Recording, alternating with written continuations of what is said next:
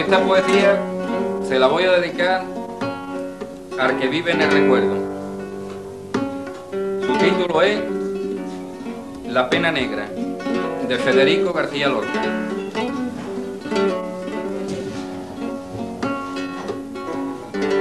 Federico García Lorca, perhaps Spain's greatest poet and dramatist of this century, was executed 50 years ago in the early days of the Spanish Civil War, aged 38.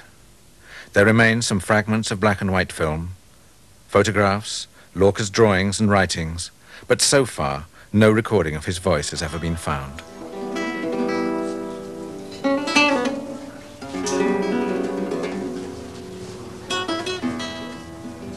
Lorca wasn't just a poet, he was an excellent pianist, for example. He sang folk songs, he drew very well. He was an amazing dramatist, he was an actor. He directed plays and set up a traveling theatre called the Barraca under the Republic, taking classical plays out to the villages, the lonely villages of Castile and Galicia. He seemed to be capable of everything. He was a magic, charismatic figure.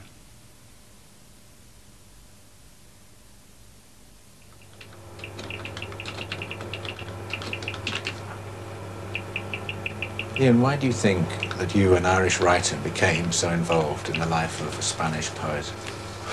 Well, I wasn't really an Irish writer when I began to work on Lorca. It's working on Lorca that made me an Irish writer. I went to Granada rather, to write a thesis on Lorca. I was already interested in his work. And I went to Granada, in Andalusia, where he was born. And I spent the first few months of my time there going out into the Vega, Granada's fertile plain, talking to people in Lorca's village, talking to people down by the rivers, in the fields, looking for the sources of his work. But people kept talking to me about his death. And I realized that nobody in Granada had forgotten the horrors of the mass executions that took place in the town. And I remember driving out along this road, being rather frightened because in those days the civil guards still patrolled the road. And they're always on the lookout for foreigners snooping and asking about Lorca. Hombre, es fascinante lo que nos está contando. Yo estoy contando lo que he vivido. Y la gente, dígame una cosa, que la gente de Biznar dice que en el barranco hay 4.000 muertos. ¿4.000? Que lo digo yo. Pero ¿cómo puede haber en un sitio que no es tampoco enorme, no tanto? No es enorme, pues allí hay 600 y pico metros de fosa. Sí. De fosa. Yeah. Porque yo los he medido, y porque las conozco, y porque las he visto antes y después.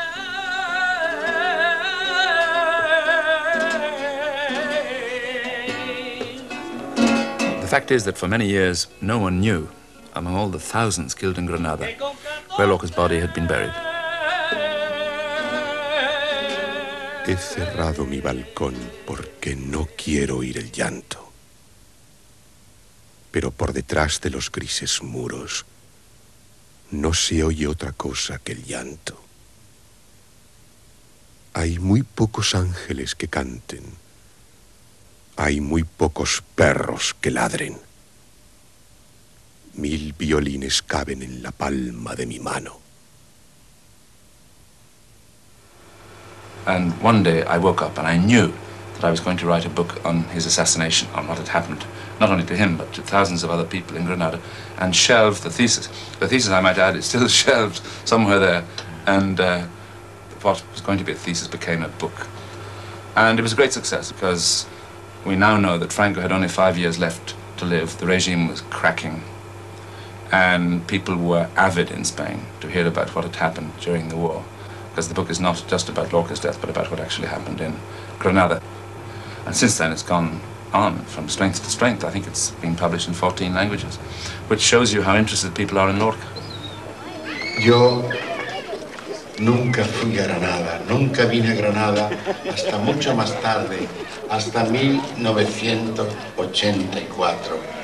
Voy a decir el poema que yo le escribí a Federico, Balada del que nunca fue a Granada.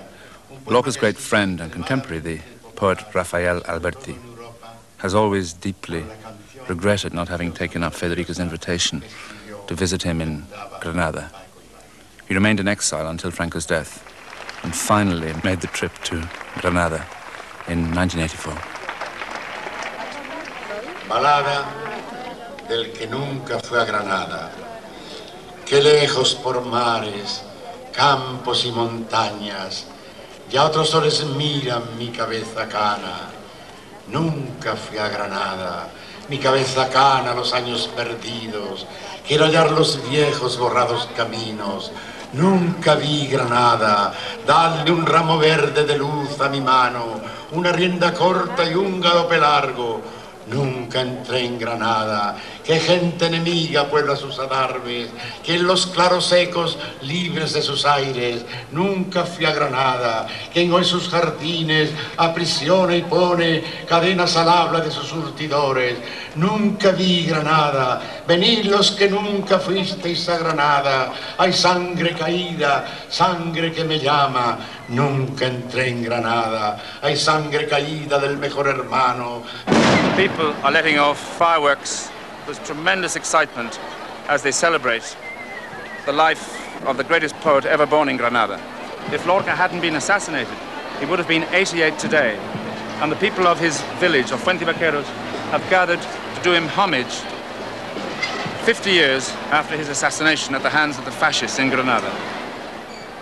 It was in Fuentivaqueros I first saw the light of day. In all the vigor of Granada, and this is not mere exaggeration, there is no other village so attractive, so prosperous, and with such capacity for feeling as this one. And beyond the stage, there in the corner of the square, is the house where Lorca was born in Fuentivaqueros on the 5th of June, 1898. He was born into a large and privileged family. His father was a wealthy landowner who had made a huge amount of money from sugar beet at the turn of the last century, when Spain lost Cuba and there was no longer any cheap sugar flowing into Spain. Federico spent 11 years immersed in the village life of the Vega, and this put him into contact with the ordinary people who were working on the land, the people of the fields, the farm workers, the peasants, and even with a colony of gypsies who sang deep song, Cante Hondo, the ancient music of Andalusia.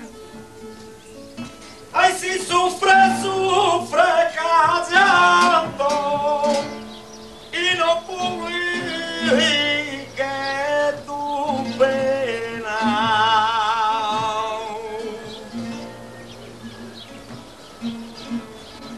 Bebe el agua tranquila de la canción añeja, arroyo claro, fuente serena. ¿Por qué te vas tan lejos de la plazuela? Voy en busca de magos y de princesas. ¿Quién te enseñó el camino de los poetas? La fuente y el arroyo de la canción añeja. My very earliest emotional experiences are associated with the land and the work on the land. My whole childhood was centered on the village. Shepherds, fields, sky, solitude, total simplicity. It's not often that we approach life in such a natural, straightforward fashion, looking and listening.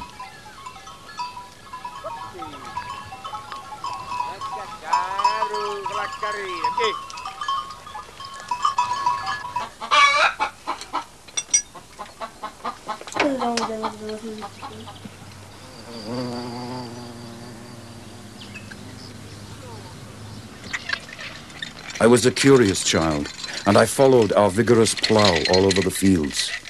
I liked seeing how the huge steel blade could open incisions in the earth and draw forth roots instead of blood. On one occasion, the plough hit something solid and stopped. The shiny steel blade was pulling up a Roman mosaic, so that the first artistic wonder I ever felt was connected with earth. The whole of Andalusia is like an archaeological site, composed of layer upon layer of different cultures and civilizations. Lorca knew this and was fascinated by it. And he was living only a few miles away from Granada, the last bastion of Islamic culture in Spain. The contemplative man goes to Granada to be all alone in the breeze of sweet basil, dark moss, and trilling nightingales exhaled by the old hills near that bonfire of saffron, deep grey and blotting paper pink, the walls of the Alhambra. To be alone, to ponder an atmosphere full of difficult voices, in an air so beautiful it is almost like thought. And the civilization that produced the Alhambra was destroyed by the Christians in 1492. It was a terrible moment, though they teach just the opposite in the schools. An admirable civilization was lost, with poetry, astronomy, architecture, and delicacy unequaled anywhere in the world, in order to make way for a poor, cowardly, tight-fisted city, stirred up at present by the worst bourgeoisie in all Spain. حي على الفلاح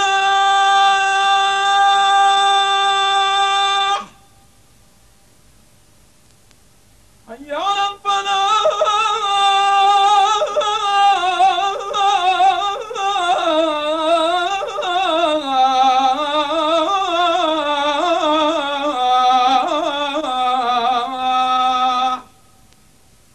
The sepulchres of the Catholic kings have not kept the Islamic crescent from showing at times on the chest of Granada's finest sons. The dark struggle continues without being expressed. On the Colina Roja are two dead palaces, the Alhambra and the Palace of Carlos V, which continue to fight the fatal duel throbbing in the heart of every Granadan. Mas la Granada es la sangre, sangre del cielo sagrado, sangre de la tierra herida por la aguja del regato, sangre del viento que viene del rudo monte arañado. La Granada es la prehistoria de la sangre que llevamos, la idea de sangre encerrada en glóbulo duro y agrio que tiene una vaga forma de corazón y de cráneo.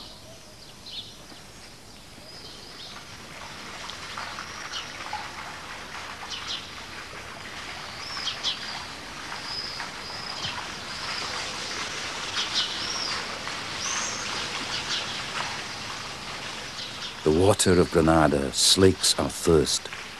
It is living water that becomes part of whoever drinks it or hears it or wants to die in it.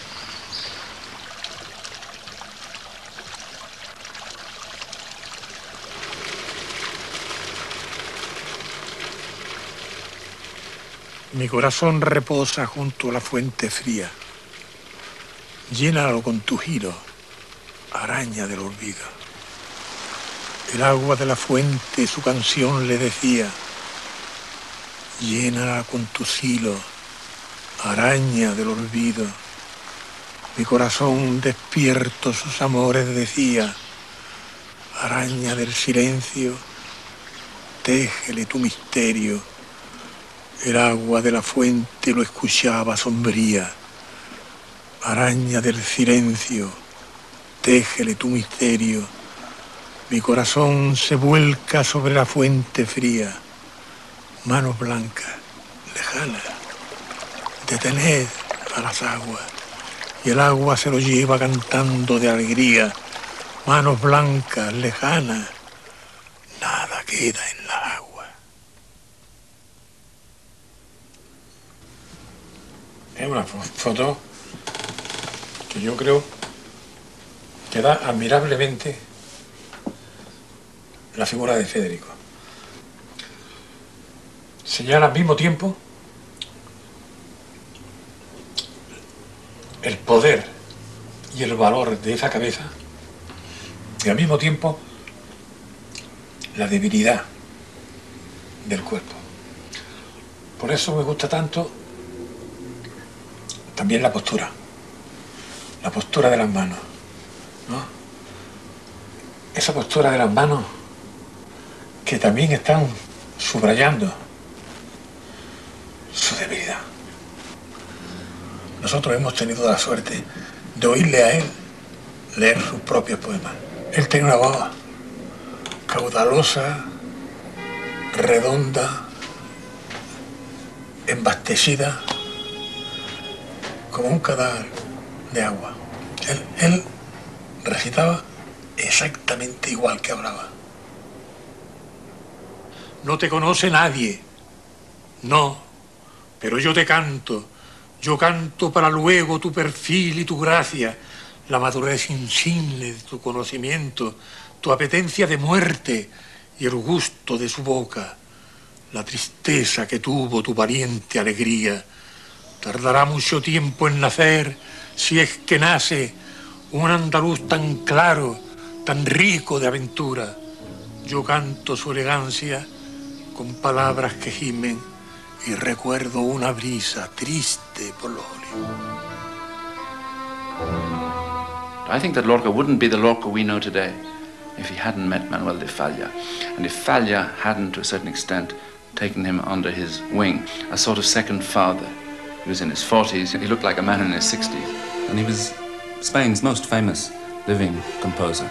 Falla hears Lorca playing the piano in this very house where we're sitting, and he's just amazed that any boy of his age could have such a genius. I think that Lorca was aware that Falla was a deeply frustrated man, that if he hadn't expressed this in his music, he would have died.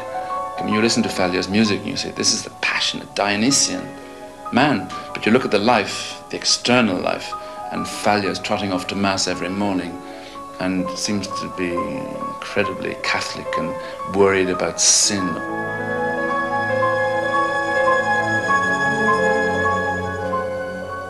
When Falla heard that Lorca, his friend, whom he admired so much, whom he loved so much, had been arrested and was in danger, he went down to the town to talk to the civil governor and to intercede on Lorca's behalf. And they say that when he arrived there, he went in and asked. They told him that Lorca had already been shot, and that he came out weeping. He just destroyed. He fell to pieces.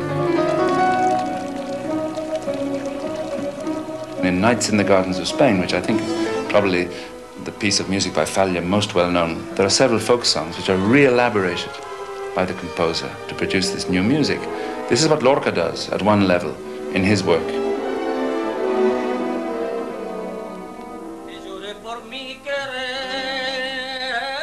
I think that what Falla taught him more than anything was to look at the Andalusian tradition, to realize that he himself had this tradition in his blood.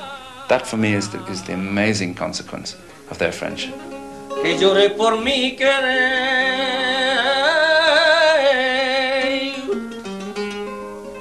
con un llanto tan profundo,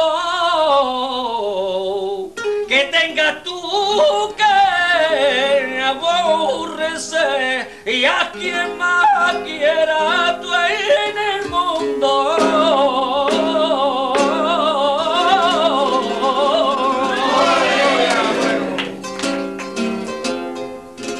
Felt that the pure essence of cantejondo, or deep song, was being lost. And together they organized in 1922 a competition for singers of flamenco. I'm going to say flamenco, although really flamenco is the modern version of what is a very ancient tradition. A la sombra de un árbol y al compás de esta guitarra canta alegre este guapando, porque la vida se acaba y no quiero morir soñando como mueren las cigarras. The maestro Manuel de Falla, pride of Spain and soul of this festival, declares that cantejondo is perhaps the only form of song on our continent that is preserved in all its purity, both structural and stylistic, the most important characteristics of the primitive song of Oriental peoples. We are indebted to the gypsies for building these lyrical channels through which all the pain, all the ritual gestures of the race can escape.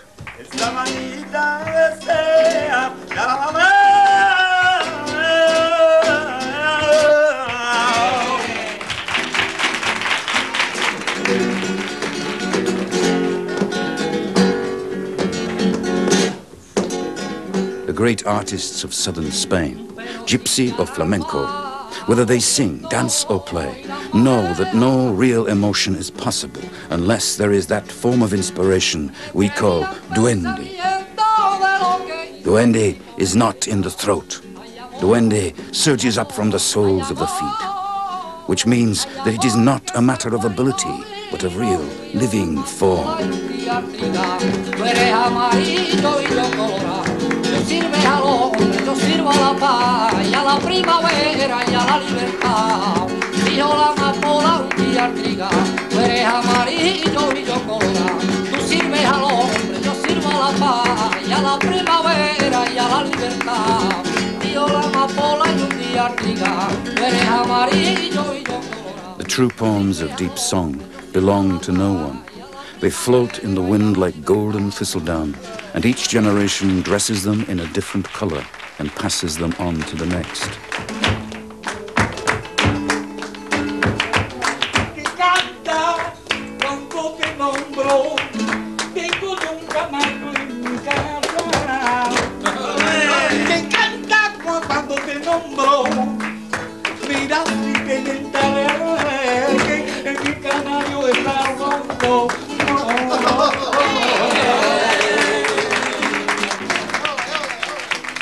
Empieza el llanto de la guitarra.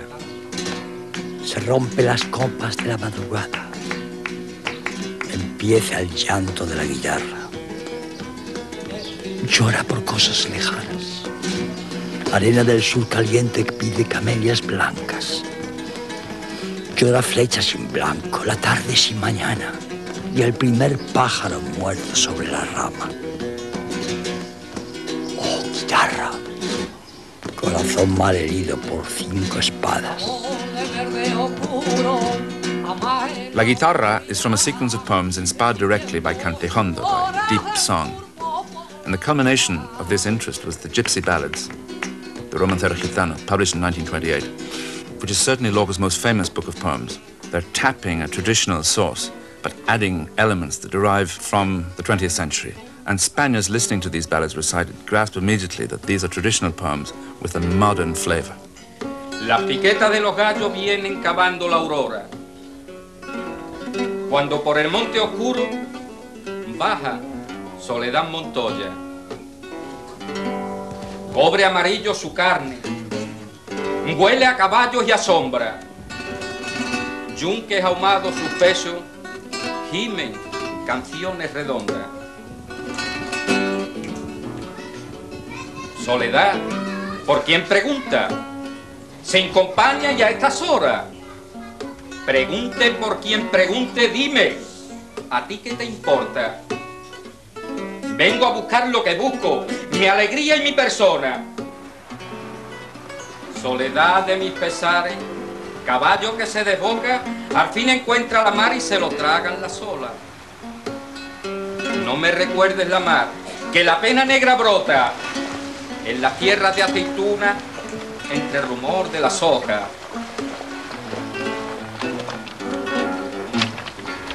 El río baja cantando, volante de azul y hoja. Con flores de calabaza, la nueva luz se corona. Oh pena de los gitanos, pena limpia y siempre sola. Oh pena de cauce oscuro y madrugada remota.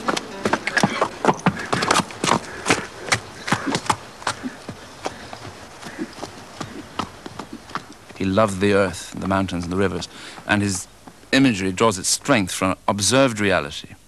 In a way, he's a very realistic poet, and the metaphors that seem complex, beneath the complexity, there's always this direct physical contact.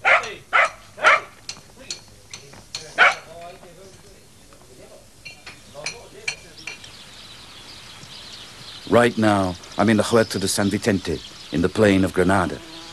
There is so much jasmine and nightshade in the garden that every morning we all wake up with lyrical headaches. And yet, nothing is excessive. That's the amazing thing about Andalusia. The Huerta de San Vicente, St. Vincent's orchard, was the Lorca's summer residence. In those days, before the war, the Huerta was on the outskirts of Granada. So when you looked from here up towards the town, the ground gradually rose and rose until you could see at the end the Alhambra and the Generalife. Now, of course, these wretched capitalists have thrown up this appalling row of tall blocks of houses. He was a poet. It was a disgraceful thing to be in a grenadine bourgeois setting.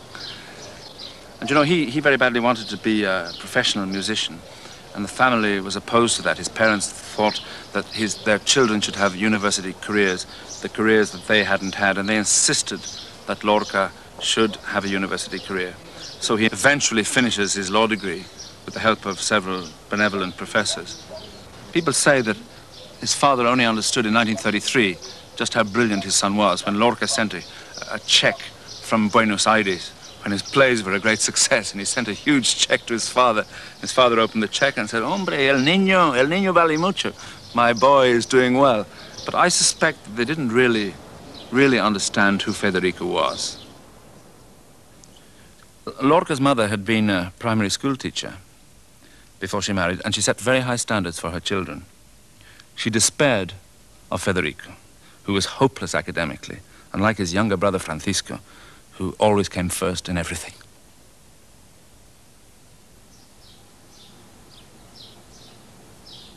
They were all musicians. There were wonderful people in the family, people who could play the piano without ever having learned to play the piano, people who could play musical instruments, people who could recite poetry, invent poems, and Lorca was the fine flowering of that Garcia family.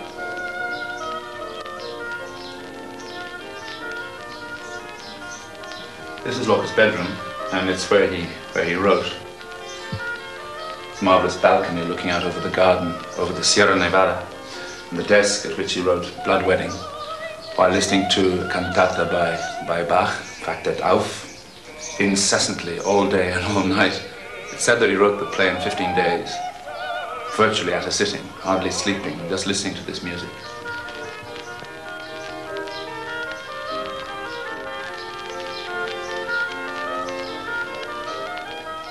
I must tell you that I hate the organ, the lyre and the flute.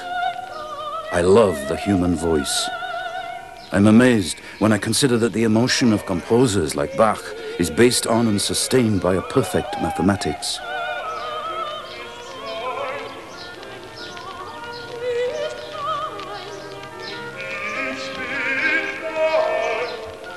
And above his desk hangs the poster of the Barraca, the university traveling theater company he directed.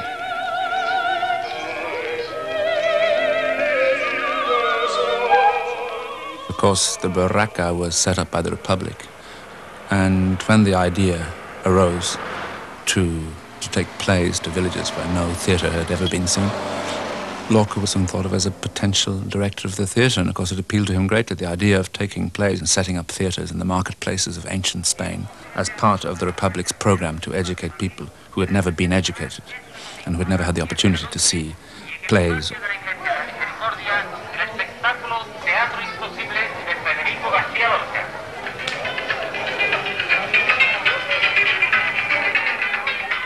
Tonight, I am not speaking as the playwright or the poet, but as an ardent, passionate believer in the theatre of social action.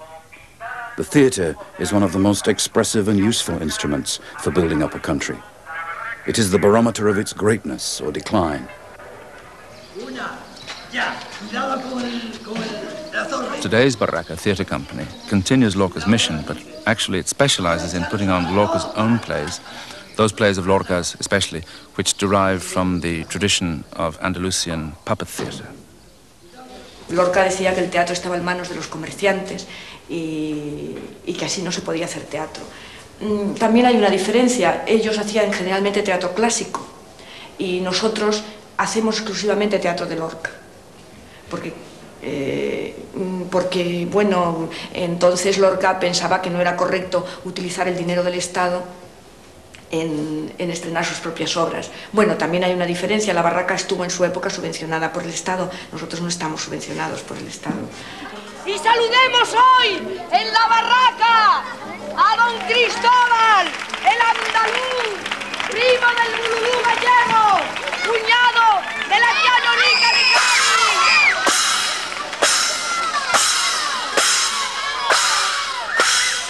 Hermano de Monsieur Guignol de París y tío. El retablillo de don Cristóbal es una obra que hacemos en realidad para los niños, pero también para todos los públicos. Pero los niños especialmente la entienden muy bien. Y está escrita originalmente para Guignol, como una farsa. y queremos conservar un estilo muy inocente, muy ingenuo, como el teatro que Federico hacía cuando era niño, que hacía guiñol en su casa, en el jardín, con sus primas. Lo mismo me ¡Ay, qué jamoncitos tiene por delante y por detrás! What about his school days? Were they happy? I think that other people felt that he was marvelously happy, but in some of the early poems, he says, for example, there's one poem called Balada Triste, a sad ballad. In the poem, he addresses himself to these children, and he says, Yo siempre fui intranquilo, niños buenos del Prado. I was always uneasy as a child. Lorca was capable of immense happiness, but beneath that, there was a tragic sense of life.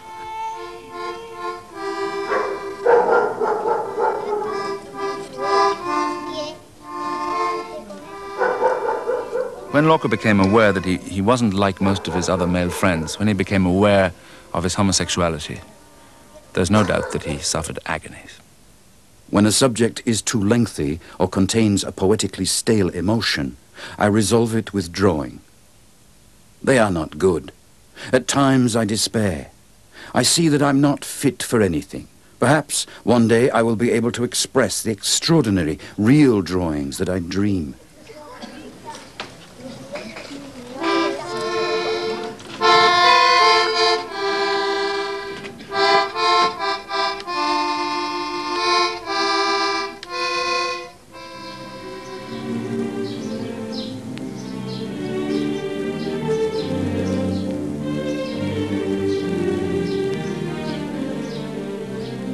Over his bed he had a painting of the Virgin of the Seven Sorrows.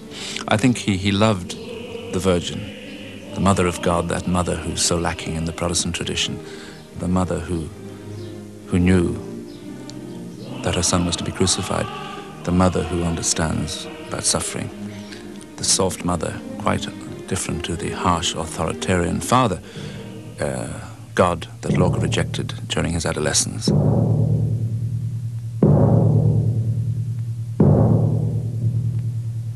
Lorca never lost his childhood love of the rituals and ceremonies of the Catholic Church, and you've only got to see a Holy Week procession to understand why. For him it was pure theatre. And of course, he was also intrigued by the sexual ambiguity of many of the Church's saints and martyrs. San Miguel, lleno de encajes en la alcoba de tu torre, enseña sus bellos muslos ceñidos por los faroles. San Miguel canta en los vidrios, efebo de 3000 noches, fragante de agua colonia y lejano de las flores. One of Lorca's early biographers, who knew him very well, Marcelo Claire, she said that the greatest cross that Federico had to bear in life was to hide from his mother the fact of his homosexuality. I too am accustomed to suffer for things that people don't understand or suspect. Between one person and another, there are spider threads that little by little turn into wires and even bars of steel. When death separates us, there remains a bloody wound in the place of each thread. Porque duermes solo, pastor. Porque duermes solo, pastor, en mi colcha de lana dormirías mejor. Frustration, erotic frustration, people searching for their identity, unable to find it. All these characters in Lorca who are searching for love and never find it. I mean, I could give you a catalogue beginning in the early poems, running right through Doña Rosita, the characters in Blood Wedding, and Yerma herself.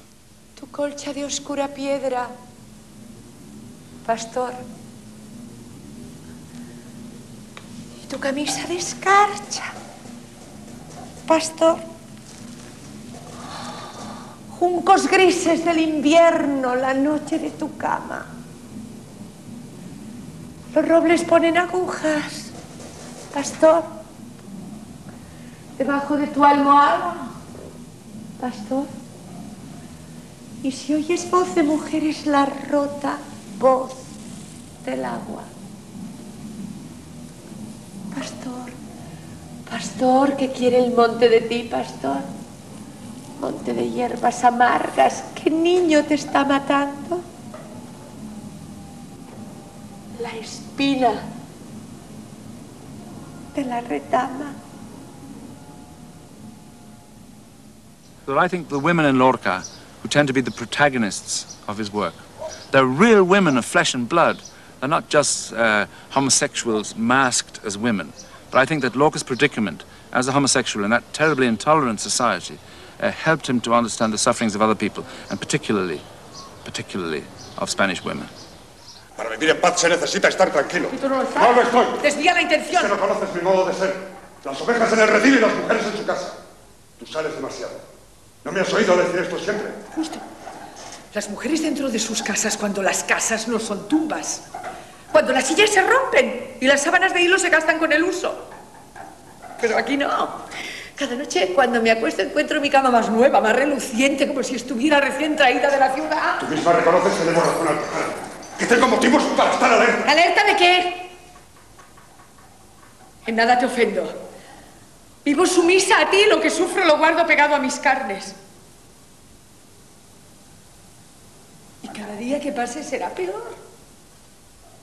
Is there something in the theme of Yerma which was perceived as attacking Spanish society? You know, another poet, Antonio Machado, said there are two Spains, like that, completely separate and enemies. And Yerma, just this beautiful poem about a woman who don't have a baby, who can't have a baby, was such a provocation for this Spain black and terrible, that even during the life of Lorca, he was very, very hated, very. In all his plays, there is a strong felt of freedom and justice and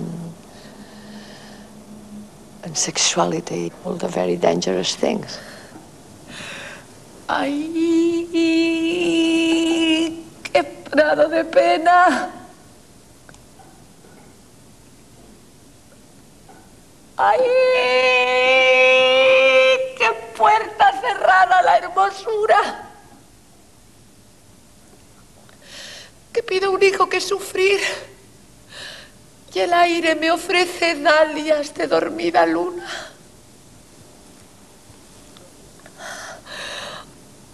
Esos dos manantiales que yo tengo de leche tibia son en la espesura de mi carne dos pulsos de caballo que hacen latir la rama de mi angustia. Much of his work is about frustration. Yes. Does that make him a pessimistic writer at all for you? No, I don't think so. When I think about him, it's always about someone who is so hopeful, lleno de esperanza, yes. hopeful, with humor and love for the people, with a kind of laughing regard about all of us. He's also a very passionate writer. Is that something that appeals to you as a performer? Yes, too, because we are very passionate and very violent and all these primitive qualities. And he explained the very deep and subtle things in the middle of this passion and violence. Lorca felt stifled in Granada, which was a narrow-minded city, and when he was 21, he managed to escape to Madrid. And in Madrid, the capital, he immediately felt at home. He came into contact with a wide range of new people, exciting people from the Spanish provinces and from Europe. And he lived at the Residencia de Estudiantes, the students' residence, famous students' residence, which was the nearest thing in Spain to an Oxbridge College. Here's another wretched car.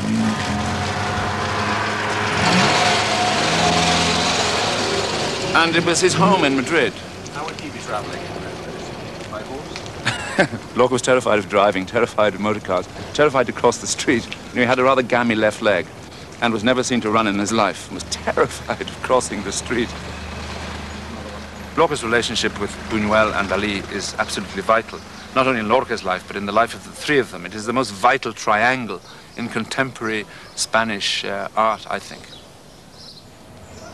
Pero desde luego eran unas personalidades tremendas, sobre todo Federico García Lorca. La personalidad de García Lorca era arrolladora, era una cosa excepcional, sí. Hasta el extremo de que yo creo, y muchos opinan lo mismo, que la gran obra de arte de García Lorca era su propio yo, era su persona, su personalidad, que para mí sobrepasa su propia obra poética y teatral. Sí. De modo que, claro, era gente llena de ocurrencias y, en fin, que daba una vivacidad a la vida residencial extraordinaria. Dicen incluso que cuando Federico se sentaba al piano en el salón de la residencia, pues, en fin, eso era ya... Él manaba música por todas partes, entonces cuando entraba en una reunión él llevaba consigo el arrebato, inmediatamente se convertía en el centro de atención de todos los presentes. Y cuando se iba había un descenso brusco de altitud. En la obra de la residencia hay una influencia británica, evidentemente. Se bebían cantidades ingentes de té, por lo de visto. té, se tomaba mucho té. Hay otra costumbre era británica, la ¿no? bebida, sí. Se solían formar tertulias en las habitaciones y el té era la bebida Lorca tiene un dibujo, predominaba. Lorca tiene un dibujo que llama la desesperación del té, ¿no? Porque la gente pide más té, más té, más té.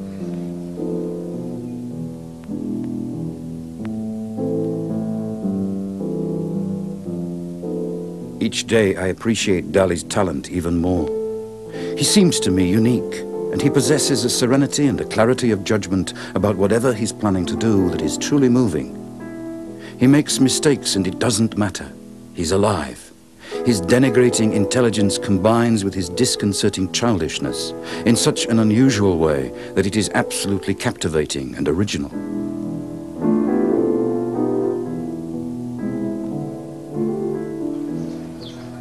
Quizá conviene más acentuar lo que hay en la relación entre dos jóvenes con una vocación tan intensa como sintieron los dos y que llegará a tener valores recíprocos, de tal manera que Dalí va a hacer poesía y Federico va a dibujar y a pintar. En todos esos años quedan los dos solos, la relación es constante y son muy frecuentes la proyección de la imagen de Federico en la pintura y los dibujos de Dalí. Es el mismo Federico y la sombra de Federico, que eso nos permite identificar las muchas otras ocasiones en que aparece una sombra de rostro de estructura cuadrada, que es la de Federico. Sí. Ahora bien, yo quiero llamar la atención sobre el hecho de que está con los ojos cerrados. Sí. Duerme, está muerto, por una cosa que cuenta Dalí que es muy interesante en la residencia. Dice que Federico, al irse a acostar cada noche, antes a los amigos les representaba su muerte y su entierro en Granada.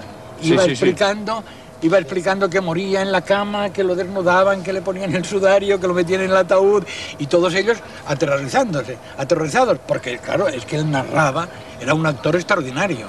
Y cuando los tenía bien aterrorizados, daba un salto de alegría, reía y se iba y dormía como un santo, porque había descargado en los demás el terror a la muerte, se había liberado pasando. Y esto es lo que pinta siempre Salvador Dalí. La descarga a través del sueño de la muerte, de la obsesión de la muerte, que es, por lo visto, a lo que se ve una obsesión muy española.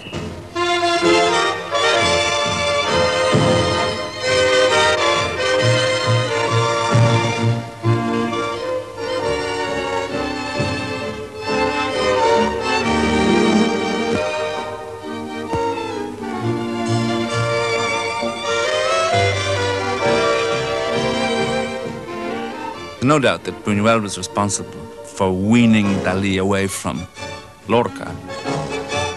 Dalí was very beautiful. Lorca was fascinated by him. And when Dalí saw that Lorca wanted to make love to him physically, Dalí became terrified because Dalí, it seems, couldn't accept his own homosexual tendencies. Buñuel was also a very complex character.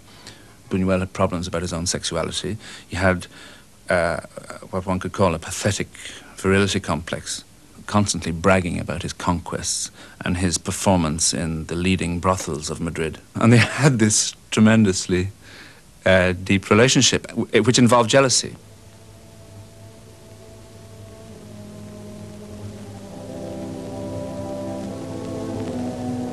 Un chien andalou, an Andalusian dog, was made in 1929. This was at a point when Dalí had moved to Paris, and Buñuel was constantly criticizing Lorca in letters to other friends. Lorca himself believed that Dalí and Buñuel had him very much to the forefront of their minds when they made the film, and said to somebody in America, you know, Buñuel and Dalí have made a little shit of a film, which I appear.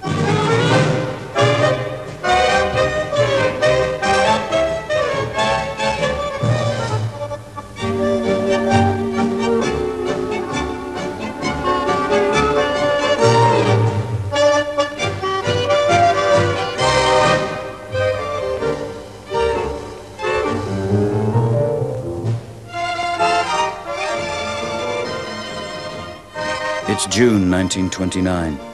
I'm leaving Granada for Madrid, and from there to Paris, London, and then to New York. New York seems horrible, but for that very reason I'm going there. I am very well, with a new restlessness about the world and my future. The two elements that first strike the traveler in the big city are extra-human architecture and furious rhythm, geometry and anguish. The terrible, cold, cruel part is Wall Street. Rivers of gold flow from all over the earth, and death comes with it. There, as nowhere else, you feel a total absence of the spirit. I was lucky enough to see with my own eyes the recent crash where they lost various billions of dollars, a rabble of dead money that slid into the sea.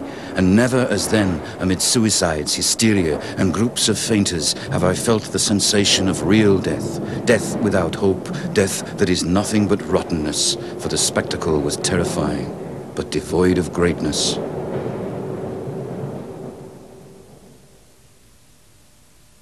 He went because he knew that if he didn't get out of Spain at that moment, he wouldn't write the great poetry he wanted to write, which was a poetry more concerned with contemporary reality. Also, he was going through a period of depression because of some unhappy personal relationships.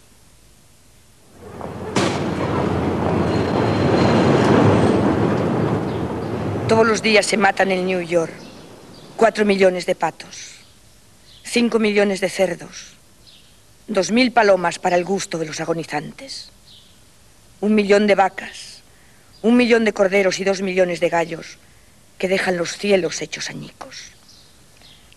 Yo denuncio a toda la gente que ignora la otra mitad, la mitad irredimible que levanta sus montes de cementos, donde laten los corazones de los animalitos que se olvidan y donde caeremos todos en la última fiesta de los taladros.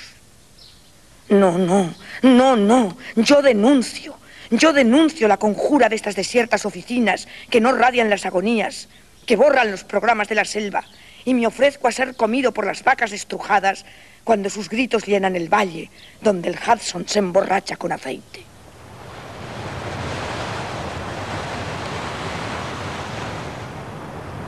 To Philip Cummings, July 6, 1929. My dear friend, I was overjoyed to receive your letter. I've found a place in New York. I've registered at Columbia University, and for this reason, I can't be with you until 6 weeks from now. Oh, did you, by the way, notice this? This was my permit to go into the Royal Palace grounds when I was living in Spain under that fellowship. I loved that. I could go everywhere.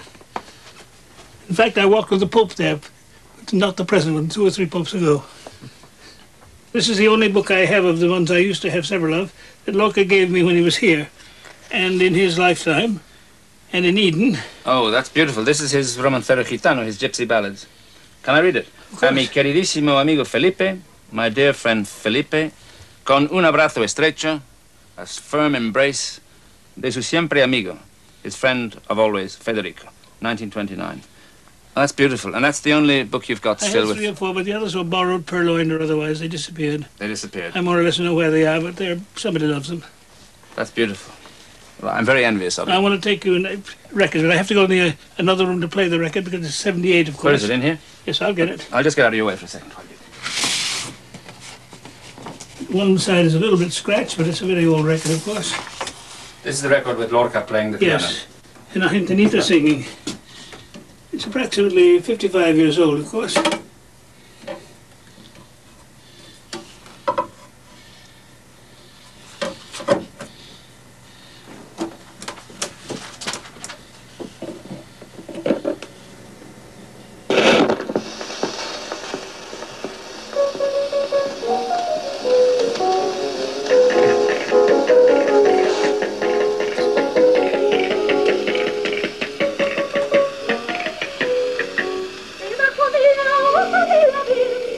I met him first one day in the Presidente de Estudiantes in Piña 21, when after lunch he would go to the sala. Nobody went into the sala. They all went to have a rest, a siesta. He was in there playing, and I was so excited. I went in, sat down, and I grinned at him, and he nodded at me, and that was it.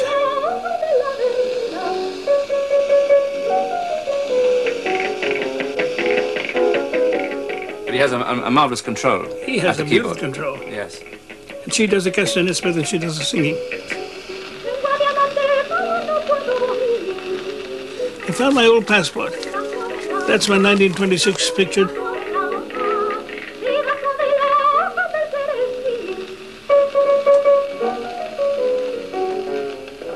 So when he came to me, my father couldn't speak a word of Spanish to him, and he couldn't speak English, but we grinned and got into the Model T and drove up to Lake Eden. And he just was so glad to see the country. The country said, sin casas, no houses. No houses. No people, nothing.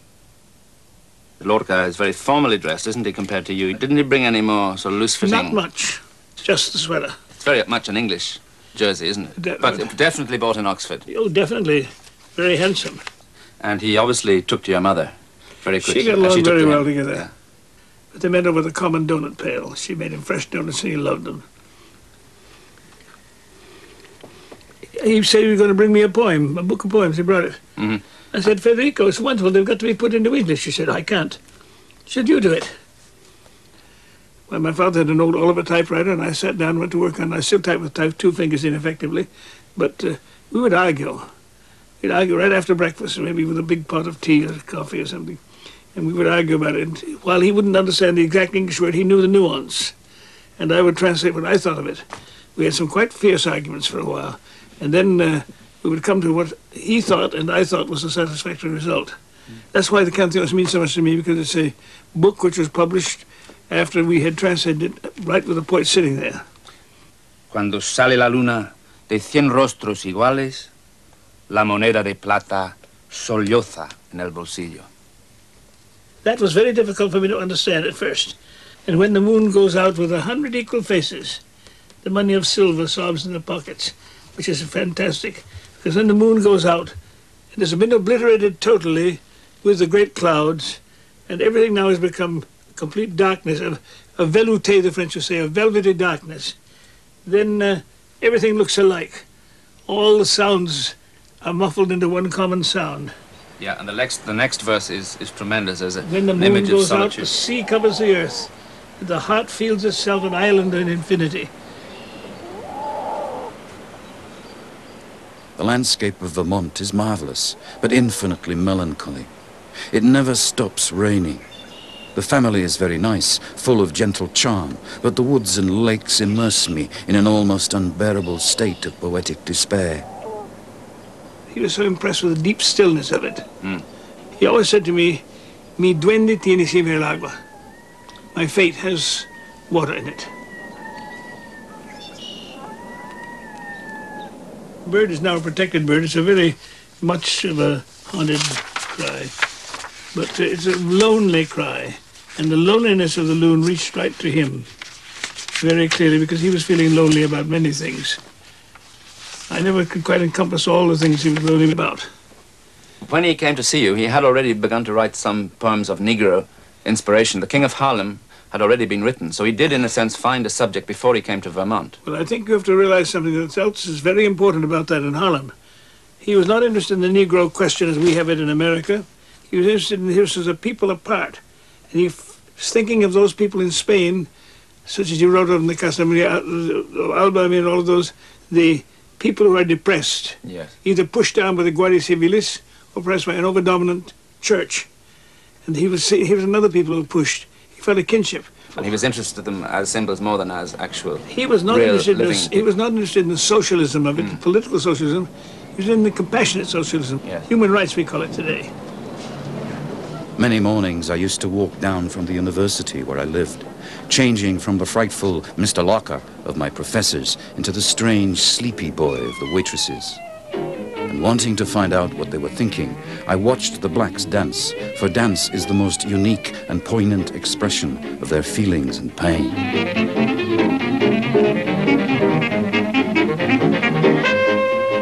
Ay, Harlem, ay, Harlem, ay, Harlem. No hay angustia comparable a tus rojos oprimidos, a tu sangre estremecida dentro del eclipse oscuro, a tu violencia granate sordomuda en la penumbra, a tu gran rey prisionero con un traje de conserje.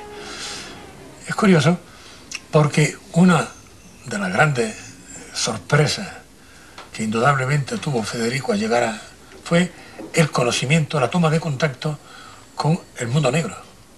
El mundo negro con todo lo que llevaba el mundo negro, ¿no?, consigo. Y que hablaba, dice, los negros lloraban confundidos entre paraguas y soles de oro. Los mulatos estiraban gomas, ansiosos de llegar al torso blanco, y el viento empañaba espejos y quebraba las venas de los bailarines. Negro, negro, negro, negro.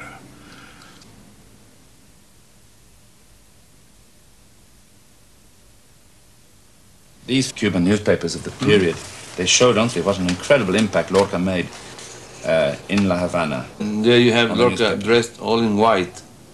Like it was very fashionable at that time in Cuba. So. He said to his parents, "Me estoy poniendo aplatanado." Aplatanado. Is aplatanado a word that is used frequently in Cuba? Yes, aplatanado means when you really get used to the rhythm and to the climate. That's right. You know, and you feel at ease. At ease. At ease. That's at it. ease with yourself and man. That's how he felt. Right. All his lectures were covered in the press. I remember when I was a student, one of the important matters that was given to me was about Cante Hondo. And it was Federico's lecture, what they gave us to learn about Cante Hondo. Oh, really? Yes.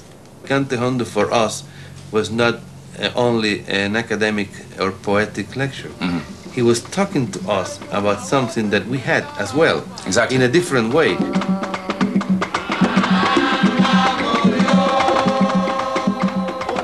In the steps of the rumba, there is a strong influence of the music and the dance of the flamenco.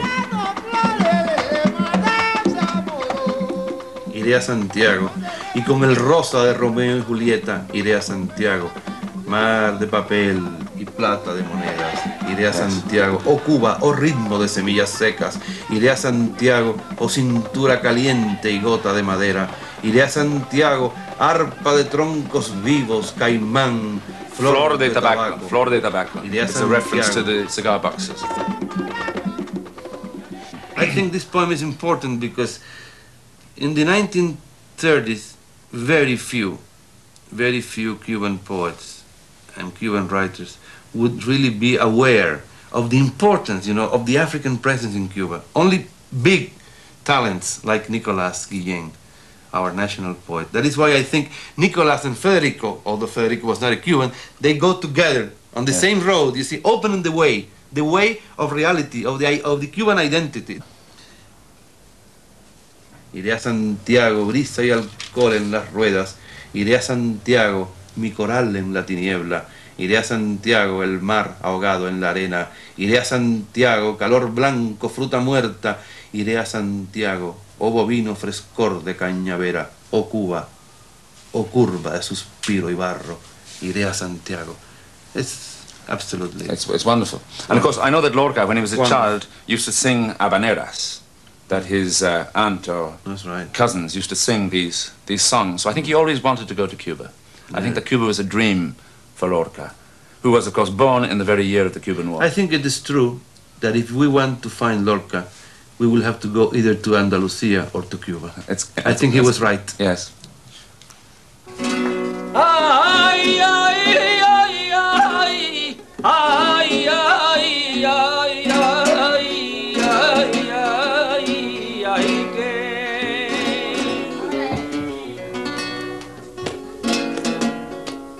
Spain is always moved by the duende, being a country of ancient music and dance. We are also a nation of death, a nation open to death.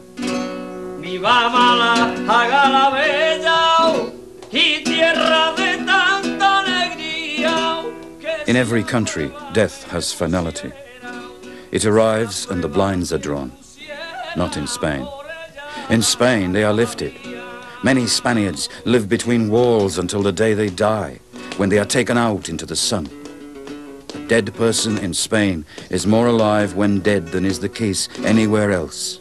His profile cuts like the edge of a barber's razor.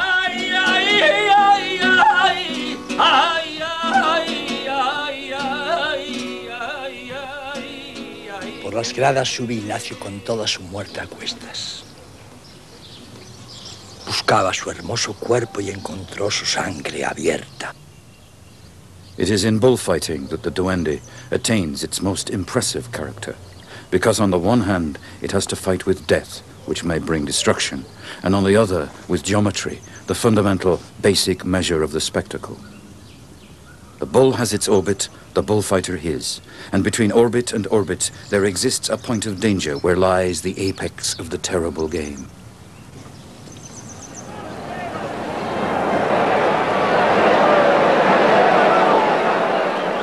I don't think he was a great bullfight man, a great aficionado. I think he was more interested in the mythology of bullfighting, the roots of the ceremony. I think that's what really gripped his imagination.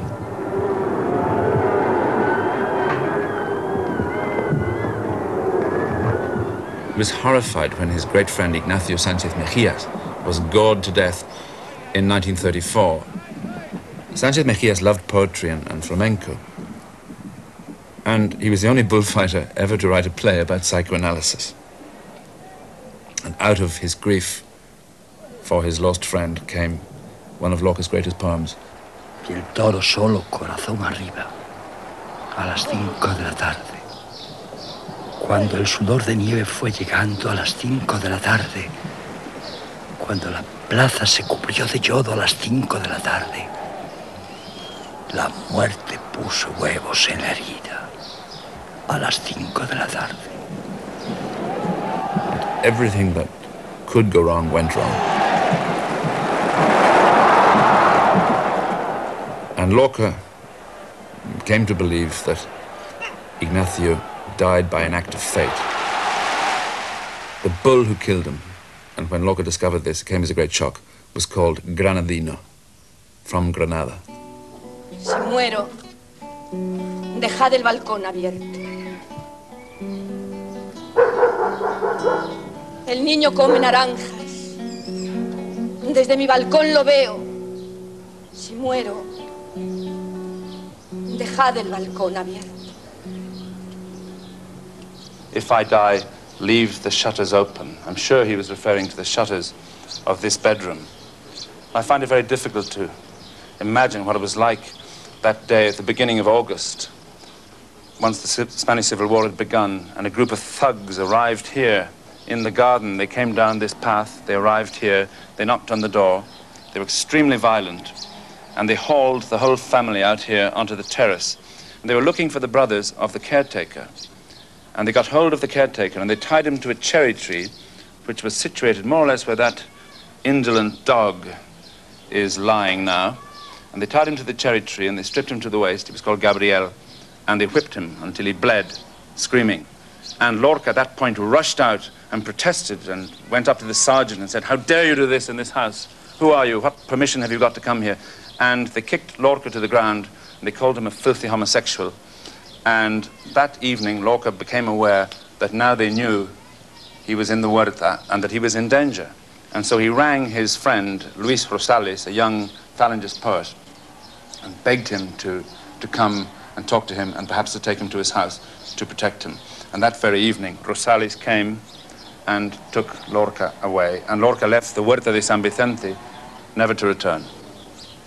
De modo que cuando Lorca sale de vuestra casa para ir a su muerte, pasando por este cuadro, porque unos pocos días después le asesinan y se acabó para siempre la labor creativa de García Lorca. Sí, yo creo además que nadie puede saber lo que se ha perdido con él, porque él estaba entonces en su momento de creación suma. A mí, Lorca estaba en la plenitud de sus facultades a los 38 años.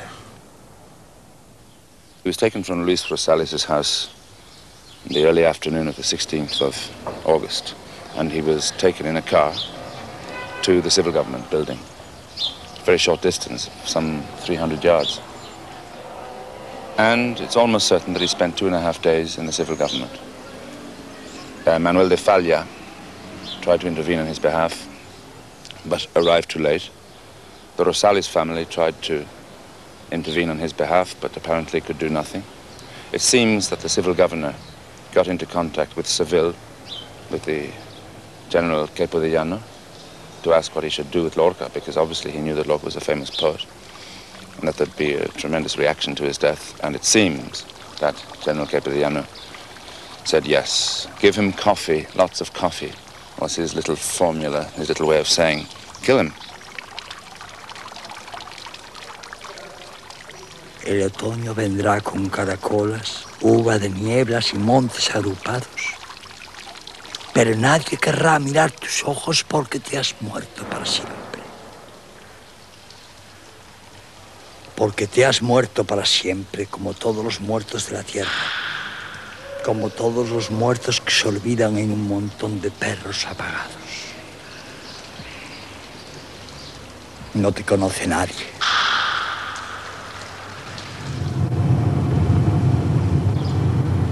Cuando se hundieron las formas puras, bajo el cri-cri de las margaritas, comprendí que me habían asesinado. Recorrieron los cafés y los cementerios y las iglesias. Abrieron los toneles y los armarios. Destrozaron 3 esqueletos para arrancar sus dientes de oro. Ya no me encontraron. No me encontraron.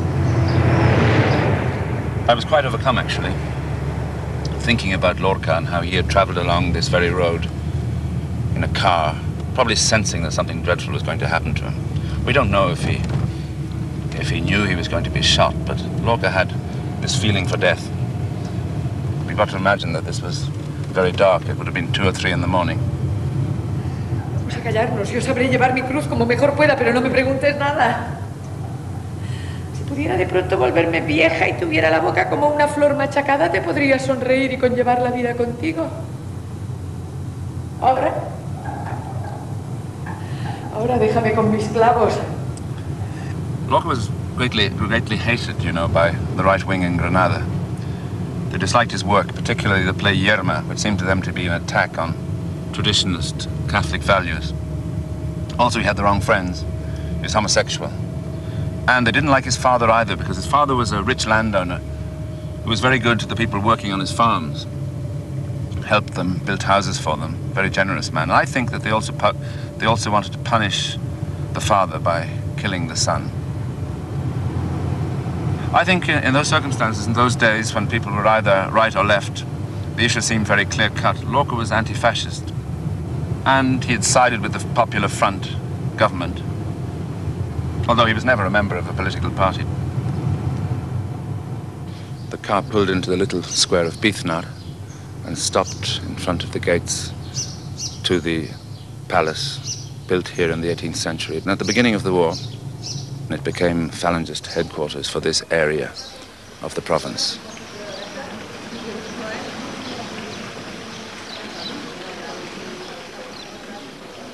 La noche se puso íntima como una pequeña plaza.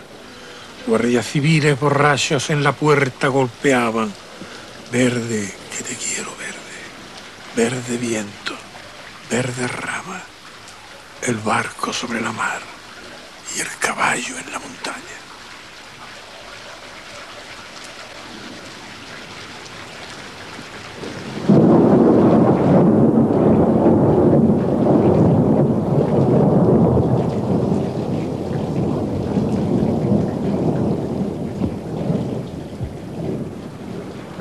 Lorca was taken across the valley out there to his death from the Colonia.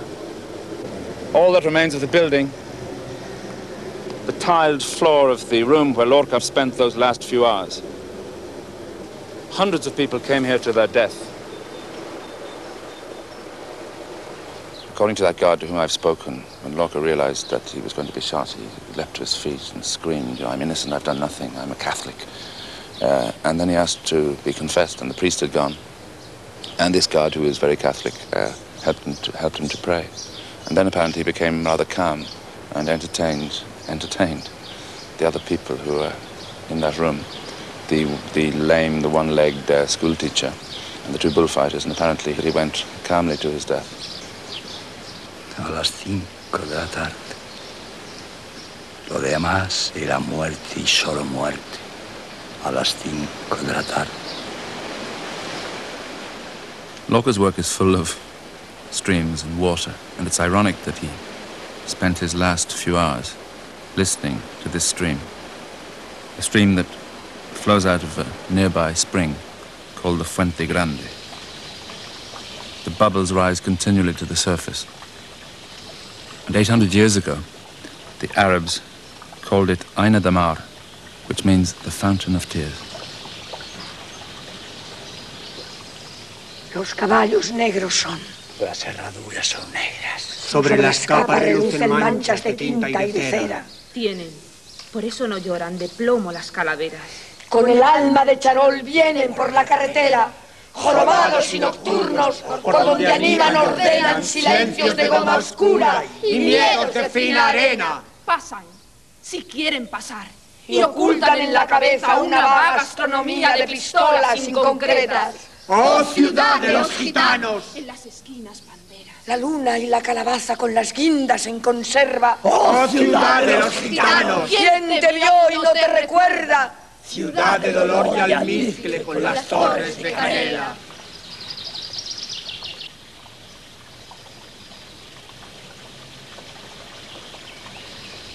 We are Mounties, come river or blizzard.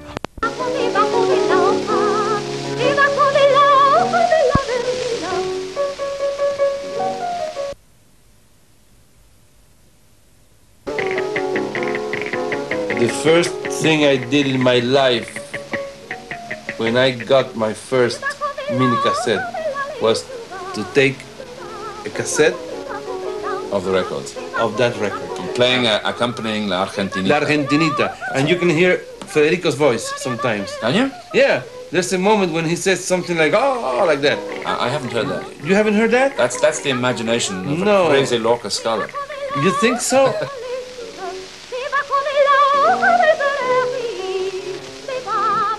Everybody says that he gave himself fully to the friendship of the moment. He has many friends also who never met him, because we never met him and we love him. We could have been, perhaps, very good friends of him. Yes. I'm sure I could have been a very close friend to Lorca.